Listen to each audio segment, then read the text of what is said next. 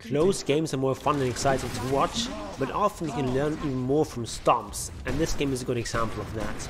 We're going to watch Puppey play position 5 Nature's Prophet and see how he helps his team win all 3 lanes and how he snowballs an early lead to a quick and easy victory. Right at the start of this game, Puppey is going to skill teleport and TP forward here to plant this deep ward. This is gonna give him some nice vision, see if couriers are coming here, and he can possibly also see some rotations. And now he's gonna head here, and if you turn on the enemy vision, he briefly appears in vision here. So slight mistake, he should have walked like somewhere like here and then planted the ward. So now they actually know that the ward is here, or at least they can suspect that the ward is here.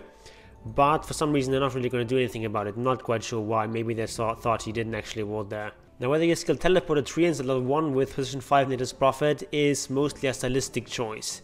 TP gives you better warding and gives you greater flexibility, but the treants of course give you much more straight up fighting power in early game laning. So Puppey is going to walk uphill here, and the reason he does this is he wants to go here, see he doesn't get shot by the tower, which means that there isn't any ward here or here. So he's not being chased by the enemy heroes, but it's also close to the rune spawn now, so this means that the enemy can't really make it to the rune quite in time, and we even see Puppey faking teleporting here, and once it back off he just stays there, and this Pango didn't quite make it to the rune in time, so they actually get 3 runes even though they don't really have a stronger rune fighting lineup. Puppey has gone for an opening build that is a little unorthodox, but it makes a lot of sense. Headrest is a great item in lane, since the aura helps out with your sustain in lane, and also gives a bunch of nice stats. And it can also be built into Helm of the Dominator, into Pipe, or into Mech. And while Helm is not really an usual item on Nature's Prophet, the other 2 options, the Dominator and Mech, are very strong. But even if you don't upgrade it, it's still a reasonable value item. And Prophet requires less regen than most other heroes, because you can just TP back and then teleport back into lane. But you still need some regen, so with this Headrest build you could only start out with 1 set of tangos, and after sharing out 2 you only had 1 left. So the first item we bought was just another set of tangos. It just delivered with the courier. So always very important to do that if you go for these sort of greedier starting item builds where you don't have enough regen. Treant has quite good base stats, so he can trade here quite effectively, even without treants. And he's sort of playing really aggressively because he has so much regen, and because he has the ability to TP back home, which the enemy doesn't have. So you can trade here really effectively as Prophet. And of course, once you're level 2 and you have these treants, it's going to go even better for you. And the idea here is just to summon your treants whenever you can. And he sees a courier here, it's this easy kill here with the courier hit and his hero. And you just summon treants whenever you can, you trade with the enemy. You try not to lose your treants unnecessarily, but anyway, the most important thing is to get value out of those treants. And if the diet doesn't actually feed that much gold and experience, so it's only 16 gold and 20 XP, that's not too bad. So definitely just be aggressive with those treants, and but of course don't lose them unnecessarily. So you see him here playing very carefully, denying that 1 treant 2 creeps.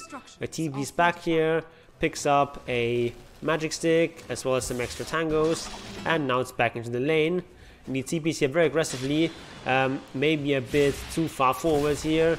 Of course summons his treants, but he gets lifted up and he's in danger of dying here, so he has to be careful here.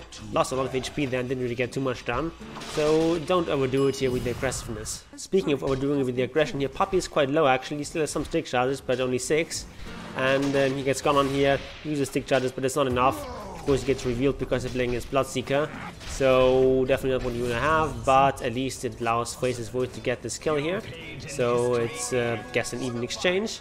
And Face's Voice very smartly drops this item here for Puppey to pick up once he has respawned, and he also drops a healing salve.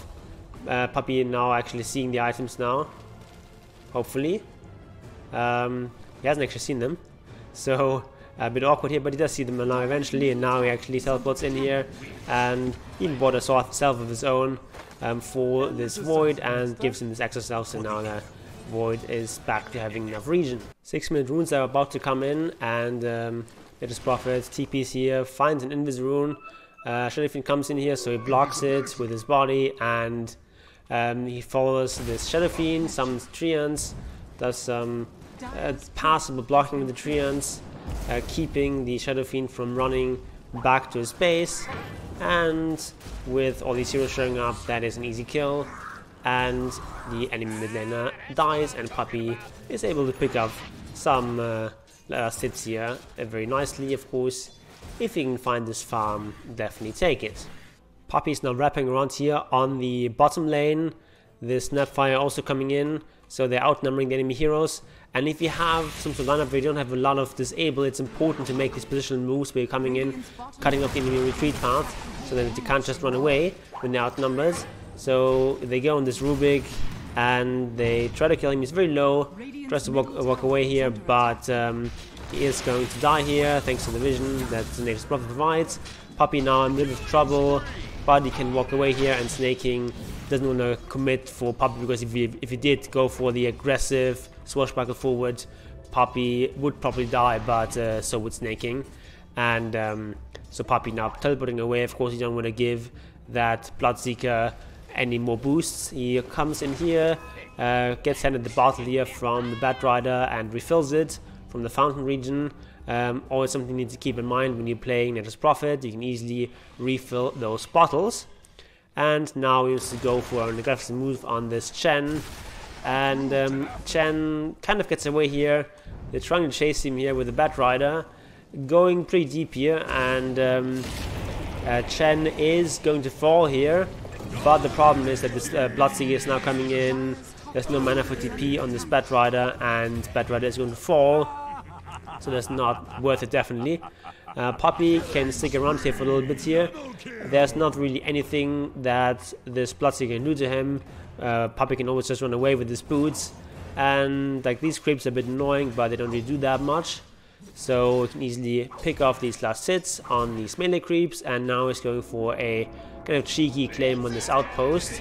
But this Blood Rider comes in, so he has to run away here, and he sees his courier flying in here. He can easily snipe this courier and then just teleport out, cutting it very close here by not using this magic wand, but he does make it out, and that is a successful escape.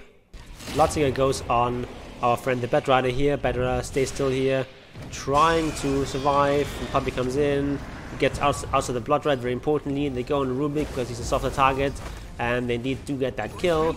But of course Bloodseeker escapes, and now they can start to pressure this tower. Although of course this Bloodseeker is still a danger, even though he doesn't have his ultimate. So you can't really dive here or anything like that, but you can definitely stay in the lane here as Puppey and get as many of these last hits as you can. Because just because you're playing in position 5 doesn't mean that you're not allowed to farm. It just means that other heroes have higher priority. It doesn't mean that you have no priority to farm.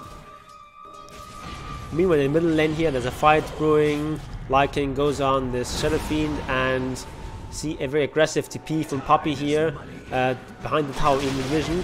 And these offensive TPs are good if you're pretty sure that you're going to win this fight, but in this case it was a bit too aggressive from Puppey, and he dies.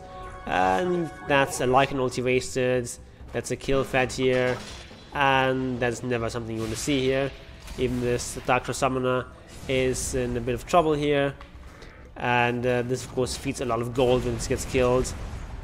There's 200 gold in the maws of the enemy, so a very unsuccessful fight here in the mid lane. But despite all that, we can see the Radiant are still pulling ahead, in part of course because of all the action that Puppey has enabled here with his global presence. Puppey's got a power treads here, which is a good item even on support Prophet. It just adds a lot of tankiness and just overall combat ability in the early game. Just makes you a lot stronger at brawling, and that is something you want whether you're a support Prophet or offlane Prophet. And he's just minding his own business here, farming this lane, and meanwhile 2 of his allies are smoked behind him. He gets gone on, and this Bloodseeker gets chronoed very nicely done here on the edge of the chrono.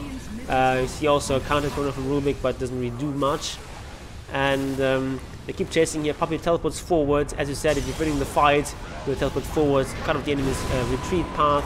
And thanks to Puppey's help, they get both those kills. And now they can just go straight for this tier 1 tower, because those tier 1 towers don't have backdoor protection. And the treants to tank for you, you don't need regular creeps. And so they just keep pushing this tower and just forcing them to fight, and they're just not ready yet to fight. And much of that is, of course, the strength of that Batrider as a mid-hero, who's of course a very aggressive early game fighting mid-hero, but also Nature's Prophet, of course, very strong in early game fighting. Puppey just TP'd down here, and for some reason Pango and Shen think they can go on him even though they have almost no mana, but a Rubik appears, refills their mana with mana boots, and now they think they can do something. Pango goes for his ultimate, but Puppey evades him quite smartly, and with reinforcements arriving here from the Lycan gets the 10 kill here. Meanwhile Puppey is just chasing here. He doesn't have teleport on cooldown right now, so he can't teleport offensively. So they get those 2 kills, but then Snaking for some reason decides to go in here and gets tossed back, gets stunned, and is killed. So they get those 3 kills, and now they can put pressure onto this tower. And with the tower destroyed, Puppey has enough gold for his Glimmer Cape, which is an excellent first item on Prophet, because it's just a strong defensive item, and you need some sort of defense against heroes like Bloodseeker and Pangolier can go on you. Of course, it also helps a lot against all the magic damage to the enemy team. And an item like Force Staff doesn't work quite as well against the Bloodseeker, because you don't want to Force Staff someone who's been ruptured. But of course, Glimmer Cape works just fine. Puppey and Batrider are showing in lane here. Meanwhile, the rest of the team is smoked up. They're going to try to invade the enemy jungle and see if they can find some heroes. They see these Chen creeps. There's a very nice chrono here from Void. It's going to be an easy double kill. Meanwhile, Puppey is bringing up the rear. He's just going to hit this Pangolier. He's so low. You don't need the fear of Pangolier. He's so low. And Shadow Fiend tries to get out of here, but Puppey holds him in place, and that is an easy team wipe. And with this team wipe, they can just easily end the game in a couple of minutes. So this is how you play support Prophet.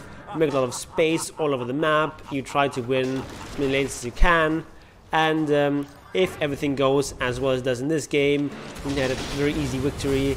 And you see it's 60 minutes in, they're 13k ahead. Of course, usually it's not going to go quite as well, but even if you're not having quite as good of a game, and Prophet as a hero can make a lot of space, can make a lot of split pushing happen, a lot of great warding. Definitely support Prophet, a hero that you should try out. And if you enjoyed this video, give it a like, share it with your friends, and subscribe to this channel for more content on Nature's Prophet and other micro heroes.